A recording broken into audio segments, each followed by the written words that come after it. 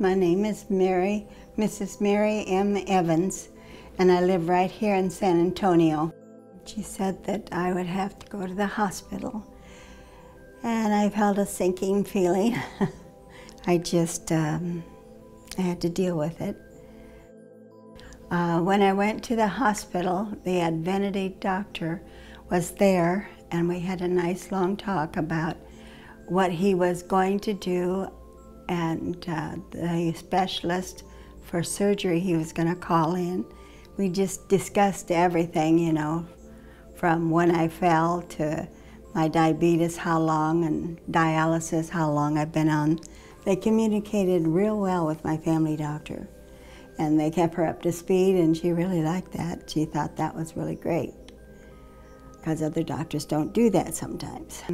The dismissal was real nice. It went real smooth, and the doctor told me exactly when he was going to release me, and I had everything all set up for the bus that MCCI furnishes. They picked me up, they took me home, and that was great.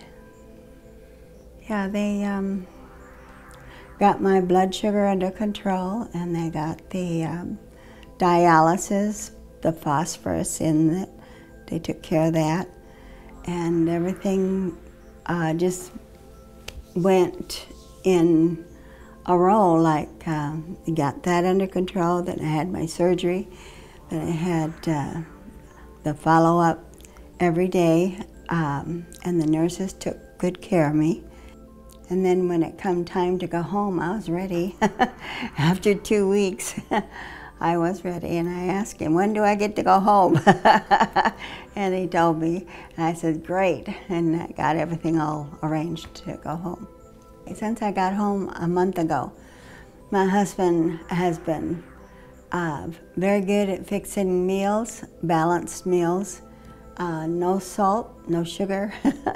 Sometimes it's a little hard, but, and they had home health, Access Home Health people come in and change the dressings and take care of everything, you know. And they just stopped this week. I miss them already. I was so happy to be home. We have 3 little kitties, and they was so tickled to see me. And I'm doing good, doing real good at home.